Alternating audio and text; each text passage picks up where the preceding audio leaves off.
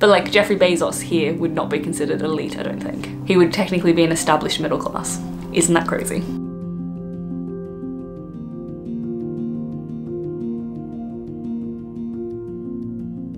Hi guys and welcome back to my channel. If you're new around here, I'm Yvette. I moved to the UK 2.5 years ago and I'm documenting my experiences. Come on baby, jump up. Okay. So I was reading the news as I do. Bambi's come to join. Your attention. Camera's on. She's like, I've got to be in frame. So for today's video, yeah, I was reading the news and they were talking about, this BBC, about the new class system. So something that I've had to somewhat learn since moving to the UK is it's a very class-centric system, and being able to travel between those classes is also a thing.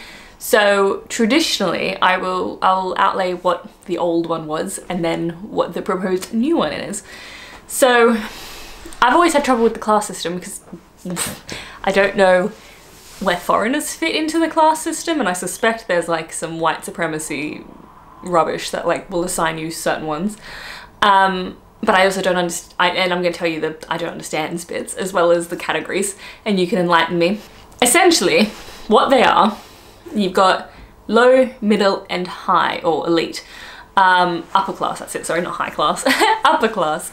Lower class or working class, middle class, and then upper class.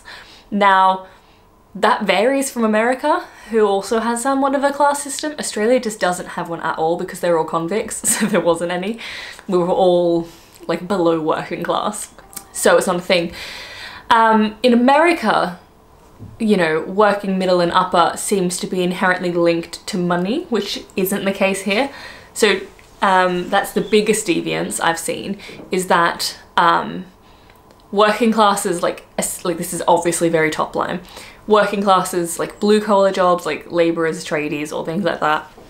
Middle classes is white collar jobs, so you could be a surgeon and you're earning, you know, £500,000 a year and you're middle class. But you could be upper class if you're titled. So there'll be people in the UK who own full-on estates, like farms and multiple properties and that. Asset rich but quite cash poor and don't actually have that much money. So technically there would be people in the middle class who have more wealth than the upper class, but that doesn't get you into the upper class, whereas in America it's just like completely however much money you have gets you into the upper class. So yeah, so that was the old one. I personally like to go by the system that, like, if you're working as a doctor or you're working in a factory, we're all still working class if you get down to it. There is either the elite who do not work and then the rest of us that do work, and that seems to be my version of the class system. I'll start at the top and go down because I've noticed there's more, they've like broken up middle and working class, but elite has stayed mostly the same. Like I said, this is from BBC, so reputable news site. There are now 7 categories rather than 3. There was people being like upper middle and lower middle and upper, all that, but that wasn't real, it was still just 3. Now there's 7. Okay, so before we dive into the categories, I'm going to explain how they've calculated it, I guess, because they've got some more metrics. As I said, it's not just wealth, it's a myriad of things. So it says, traditionally, class has been defined as occupation, wealth, and education, but this research argues that it's too simplistic and that suggesting class has 3 dimensions. So in this case, it's measured economic capital in terms of income, savings, house value, and then social capital, which is the amount of status you have. So the biggest difference in this study was that they added the cultural capital. So whether you, which is a bit silly because like you're valuing certain hobbies over another, but I didn't do the study. So we'll start at the bottom and work our way up to the elite. The first one is, I can never pronounce this. Precariat. Precariat. It is the precariat social class. They're the most deprived class with low levels of economic, cultural, and social capital. Everyday lives of members of this class are precarious. So precariat. So what that would be is someone I'm imagining on benefits, so they don't have any like capital in terms of housing or rent. Probably working a lower paid job, so they don't have much money. And they don't have any time to do activities because they don't have much money, and they're, I guess, socially deprived as well because they're working all the time, I'd imagine. That's a caricature for that one I'm imagining. Next one is traditional working class. I'm imagining this is a traditional working class background. This class scores low. This class scores low on all forms of the 3 capitals. Although they are not the poorest group, the average age of this class is older than the others. Interesting, so the traditional working class is the oldest age category. And so they don't have much money and they don't have, so I'm guessing these would be people who were working class but never managed to buy a house and just stayed in that cycle. So labourers and that. But I'm surprised that's the biggest one, because generally buying houses was easier in the past. So you'd think the young people being, everyone's making so much noise, I'm so sorry. So I thought it'd be like, no, I'll tell you which one I think millennials are. It's probably age gated as well to some level. Next one, emergent service workers. This is the new class that has low socioeconomic. This new class has low economic capital, but has high levels of emerging cultural capital and high social capital. This is a young group and they're often found in urban areas. So these would be your students.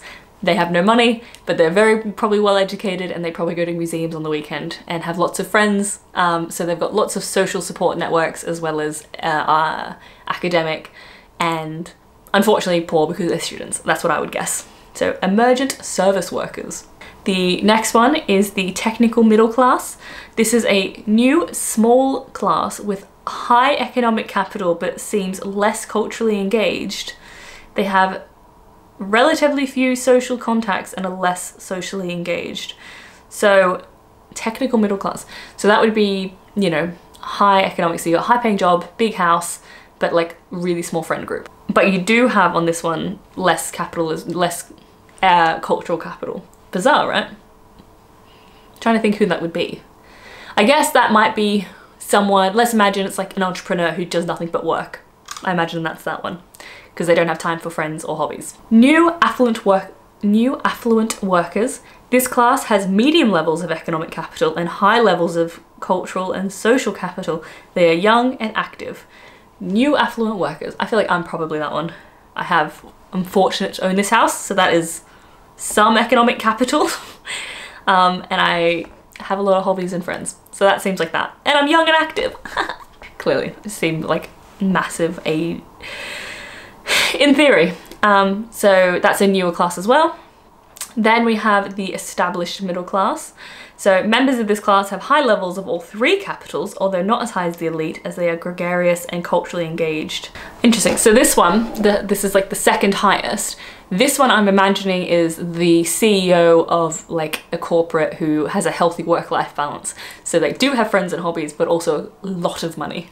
And so you had this one, by name is established middle class. And I think by most societal standards, that would be the top echelon of society. But in British culture, that's at best number 2, which I think is interesting. And then you move on to the elite. And it says, this is the most privileged class in Britain. They have high levels of all 3 capital. Their high amount of economic capital sets them apart from everyone else. So they're literally just middle class people, but way more money, like the wealth gap situation, and probably titled. It doesn't say that on there, but I'm going to assume that's the context of that, by what they mean by social capital, is they're a baron or a baroness. So just by having a title, you move into the elite. What I think is interesting is when you, because that would be social capital, and the friends having lots of friends with titles would move you into the elite circle.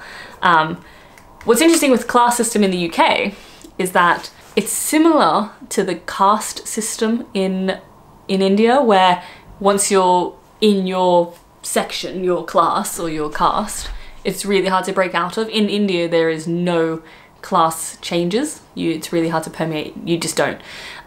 You have to hope that you're reincarnated as someone in a higher class, and that's how reincarnation works.